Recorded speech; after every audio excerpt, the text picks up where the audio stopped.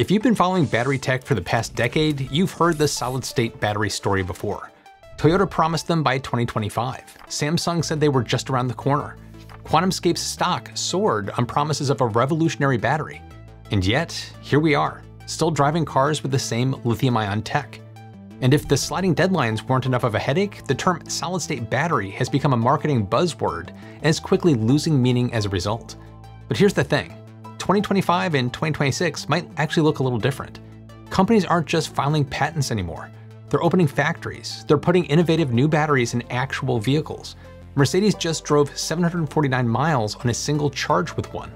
MG is taking pre-orders for a car with a semi-solid-state battery for under $15,000. So is this finally it? Are solid-state batteries, or at least their close relatives, finally here? Or are we just being sold another round of hype? I'm Matt Ferrell. Welcome to Undecided. This video is brought to you by Incogni. Before we dive into who's shipping what, we need to address a credibility crisis. Remember our investigation into Yoshino's so-called solid-state battery? Well, when the company Tech Insights cracked it open, they found liquid electrolyte in both the anode and cathode. So was it not a solid-state battery? Well, yes and no. Solid-state battery has become kind of an umbrella term. What you're probably picturing is an all-solid-state battery or an ASSB, which means there's zero liquid. However, there's also semi-SSBs, where less than 10% of the electrolyte is liquid. Less than 5% means it's a quasi-SSB. The catch? These definitions aren't universally agreed upon. As QuantumScape's Tim Holm told me, each company has their own thresholds. Some don't even base it on liquid content, they base it on performance instead. Have you ever been in the middle of eating ice cream only to notice that it's actually labeled as frozen dairy dessert? It's a lot like that, except we don't have a USDA equivalent for solid-state batteries. So here's my take. I'm not sure it matters that much. What matters is the user experience. Does it charge faster? Give you more range? Is it safer? If a battery charges to 80% in 10 minutes and won't catch fire when it's punctured, I don't care if it has 3% liquid electrolyte or zero. The terms are becoming meaningless, and combined with ever-sliding deadlines, we've got a real credibility crisis. Even if this boom of prototypes and pilot factories is real, commercialization still lies beyond what experts call development hell. ID Tech X's vice president for research, who's Dr. James Edmondson, told Forbes while progress is generally being made, he thinks real commercialization is still years away. In terms of seeing them in larger production volume vehicles, we wouldn't expect that until early 2030s. Even by 2035, we are predicting just over 100 gigawatt hours of capacity for solid-state batteries, compared with our prediction for the overall EV car market at around 3,800 gigawatt hours in the same year. At this point, it's a necessity to be skeptical about any and all SSB claims. So let's look at what's actually real, what's close, and what's still just promises. Let's start with what you can actually get your hands on, or at least pre-order right now. Well, depending on what part of the world you're in. Chinese company SAIC Motor officially opened up pre-sales for the all-new MG4 model this past August. This makes it among the first mass-produced vehicles to sport a semi-solid-state battery. And yes, it's a semi-solid-state battery with a reported 5% liquid electrolyte, not a full all-solid-state battery. SAIC claims its battery successfully passed safety tests, including a 3-direction needle penetration test without any smoke. But it's also not stated, at least not in English, if those are in-house or third-party tests. There's not a lot of reporting about what the exact stats of the battery are, but based on information revealed during a July media event, the semi-solid-state battery will have a range of about 537 kilometers or 333 miles and an energy density of about 180 watt-hours per kilogram. That said, I still haven't heard a peep about how fast it charges. The MG4 has a handful of versions, but it only looks like the most expensive option, the Anshin, will include the semi-solid-state battery. And it will retail for the pretty reasonable 102,800 yuan, or about $14,290. I don't want to overhype this, in part because the Anshin version hasn't delivered yet, but it's nice to see that at least some kind of solid-state battery tech-based car making it to commercialization's finish line. In the case of this car, it sounds like this is more about safety benefits. Then there's Mercedes-Benz partnering with Factorial Energy. Factorial is a new face for the channel. In 2023, the company opened an SSB plant in Massachusetts. Its lineup includes the Fest quasi-solid-state battery and the Solstice all-solid-state battery. I can't find anything stating if this plant will be producing the Fest, the Solstice, or both. Though keep in mind that the plant predates the Solstice announcement. Mercedes just completed a long-distance test with its EQS model equipped with Factorial's solid-state battery, and the result was impressive. 749 miles on a single charge. That's not a lab result under perfect conditions, that's a real car on real roads. Mercedes says the test EQS used Factorial's Solstice all-solid-state battery technology. These aren't vaporware, they're functioning vehicles proving the technology works outside controlled lab environments. But they're also not quite the revolutionary leap the hype machine promised us for the past decade. So what about the companies claiming they're just months away from mass production? We'll dive into the major automakers that have opened up pilot plants with bold promises in a moment. But first, while we're talking about things that you can actually control, let's talk about controlling your personal data. Today's sponsor, Incogni, can help you get to the source of the problem and restore some of your privacy. Data brokers collect and sell your personal details to people who might use it against you. We're talking about some real threats like identity theft, scams, and stalking because they can't harm you if they can't find you. Your home address, phone number, and relatives' information are being sold online, and criminals use this data to take out fraudulent loans or track people down in real life. I signed up for Incogni, gave them the legal right to work on my behalf, and then just sat back and relaxed. It's really that easy. Their custom removals feature is really cool. You can flag any websites where your data is exposed and they'll get it removed. I've seen a dramatic drop in where my information is showing up online. If you want to take back control of who has your personal information, give Incogni a try. Use code Undecided at the link below and get 60% off an annual plan. Thanks to Incogni and to all of you for supporting the channel. Now back to those pilot plants and their promises. Now let's look at who's getting very close. Several major players have pilot production lines running, which means that they're past the lab stage but not yet at mass production. Pilot plants are the final gate before commercial production. QuantumScape partnered with Volkswagen Group to put its QSE5 solid-state battery in the new Ducati V21L electric racing motorcycle. The QSE5 has a 844 watt-hour per liter energy density, charges from 10% to 80% in around 12 minutes, and Volkswagen says it's capable of race-level power outputs. The all-electric V21L had 150 horsepower and hit 170 miles per hour on the Mugello circuit. The QSE5s are being produced via the Cobra separator system, which we explored last year, which heat treats their battery's oxide separator 25 times faster. I can't find independent info on what subspecies of solid-state battery the QSE5 is, but what matters is whether the performance and timelines match the promises. QuantumScape initially aimed for commercial production in 2024, and in 2025 they began shipping samples to launch customers, with field testing starting in 2026. That's progress, but field testing isn't commercial production, and the timeline keeps sliding a little bit. Next up is Solid Power and BMW working on an all-solid-state battery for the new BMW i7. Solid Power clearly states that this battery is an all-solid-state battery. The company has worked with BMW since 2016, and this particular solid-state battery is sulfide-based. The big advantage? Sulfide solid-state batteries can be produced with industry-standard roll-to-roll manufacturing equipment.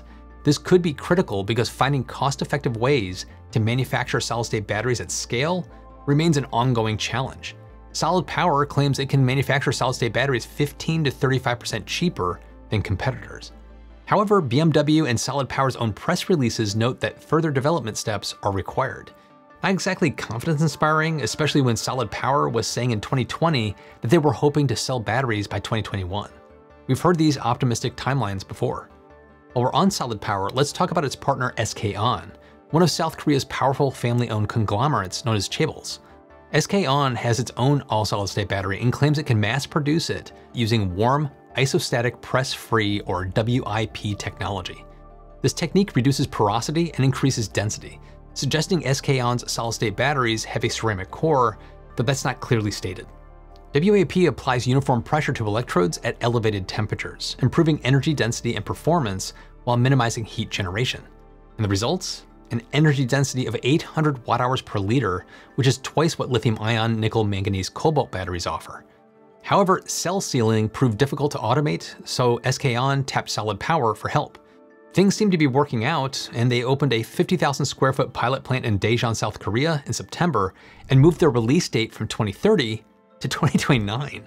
They actually moved it up. Surprising given the history of sliding deadlines, although 2029 is still 4 years away. Then there's Nissan, claiming it'll have all solid-state battery vehicles by 2028. The company is developing in-house batteries but partnered with US-based LiCAP for cathode electrode production process technology. The battery stats are unclear. We can make some educated guesses, maybe by looking at LiCAP's numbers, but that's just a guess. Nissan reached out to LiCAP for its activated dry electrode technology, which manufactures electrodes without solvents. Ordinarily, solvents meld battery layers together for better charge flow, but manufacturers have to wait for electrodes to dry, then recapture the solvents for reuse. Both processes are time-consuming and expensive. Nissan figures skipping these steps will significantly reduce manufacturing costs, but the company only opened a pilot plant earlier this year, so we'll be waiting a while to see if that's true. That's a lot of different approaches to solid-state batteries coming down the pipeline. Surely one of them has to make it, right? Well, before any of us get too excited, let's talk about what they're not telling you, because there are serious manufacturing challenges at play that could delay or even derail these timelines. First off, temperature sensitivity. Some solid electrolytes only perform well at elevated temperatures or suffer when it's humid, which isn't ideal in the real world. In colder climates, this necessitates the need for heavy, energy-intensive internal heating systems, and these eat into the energy savings, making the car heavier, which harms your range and drives up the overall costs. This isn't a minor inconvenience so much as a fundamental challenge. It affects where and how these batteries can be deployed. Plus, a paper from Clemson University's Department of Electrical and Computer Engineering points out, life cycle is still an issue. This is where dendrites come back into the picture again, because they get bigger every time a battery is used. The solid-state battery buzz makes it sound like this is a solved problem. As we've seen, there's a lot of strategies for managing dendrites, but there's still a concern. They can pierce through a solid electrolyte just like they do with a liquid one, causing internal short circuits. Different materials have their own way of handling this, but no approach has completely eliminated the problem. Less dramatic, but no less important, is the solid electrolyte interphase, or SEI layer. This is a metallic layer that builds up around the electrodes with repeated use. It simultaneously eats away at the electrolyte to build itself, while making it harder for lithium ions to pass from one electrode to the other. It usually drops the battery's capacity and overall just harms the performance. And much like dendrites, there are ways to manage this, but none of them are easy or cheap. There's also the challenge of maintaining good contact between the solid electrolyte and the electrodes. Unlike liquid electrolytes that flow and maintain contact naturally, solid materials can separate or develop gaps during charging and discharging cycles. This increases resistance and reduces performance over time. Some companies are using various pressing techniques or composite materials to address this, but it adds complexity and cost to manufacturing. And that's all before we get into the difficulty of mass production. Even if we solve all those challenges, and right now that's a big if, can we implement them efficiently and cost-effectively at scale? That remains to be seen. Manufacturing solid-state batteries requires different processes, different equipment, and different quality measures than conventional lithium-ion production. The industry has decades of experience optimizing lithium-ion. Solid-state is starting from scratch. Each company we've discussed is forging its own path to viable solid-state batteries. Some are betting on sulfides, others on oxides or polymers. Some are going for pure solid state, and others are accepting small amounts of liquid electrolyte as a pragmatic compromise. This diversity of approaches is both encouraging and concerning. It's encouraging because it means lots of smart people are attacking the problem from different angles. It's concerning because it suggests that there isn't a clear winner yet, and some of these bets just won't pay off. So where does this leave solid-state batteries? It's challenging to separate the hype from facts. And how many of these solid-state batteries will really truly be all solid-state when you crack them open? As promising as these techniques and pilot plants can be, there's still nothing solid to hang on to just yet.